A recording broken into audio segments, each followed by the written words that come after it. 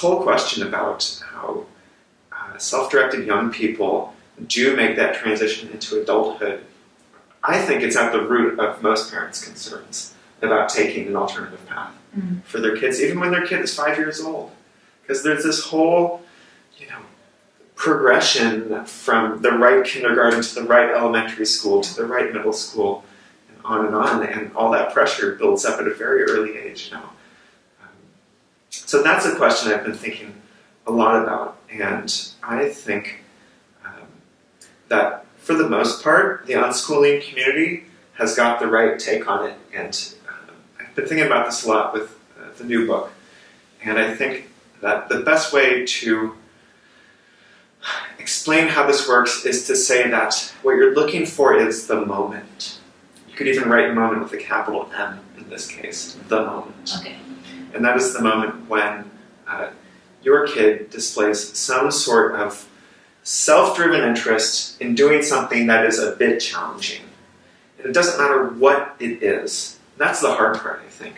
Because a lot of kids, they will get really deep into gaming, for example. Like they'll start playing Minecraft or Fortnite.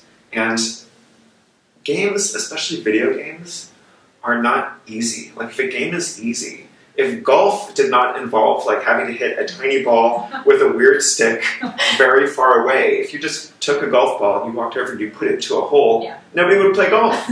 We play golf because it's challenging. And so I think that's the reason that video games are the first place that a lot of kids go, especially boys, is because it's a very easy way to get challenged. And when you finish one of these challenges in a game, then you're rewarded with the next challenge. It's a little bit harder. Yeah. And so what you're looking for is something like that, and maybe it's in the realm of games because they're so accessible, but maybe it's in some other realm. It could be, I don't know, crocheting. It could be martial arts. It could be creating YouTube videos.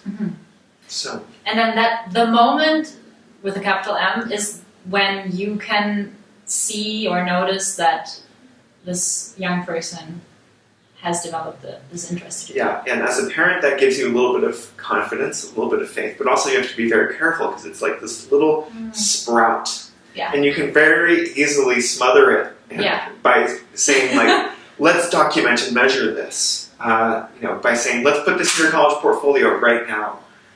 Or saying, oh, you're interested in crocheting? Great, I've signed you up for an online class in advanced crocheting techniques. Yeah.